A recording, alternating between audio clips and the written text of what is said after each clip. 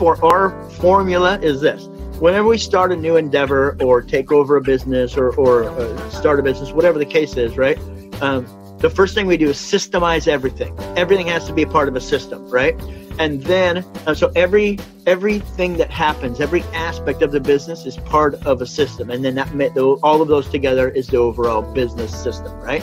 And so then I think we automate as many of those systems as you possibly can. Automate them. Yep. Most of your marketing, for instance, can be automated. And then bring in specialists to run the systems that are not automated.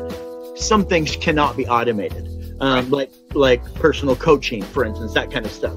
And so you bring in specialists and pay them a piece of the action so they have a vested interest in the success of their overall program. So now you have this perfectly running model that's all based on systems, and none of it's based on personalities or talent, right? It's all based on systems.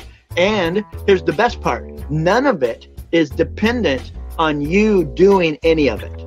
Right.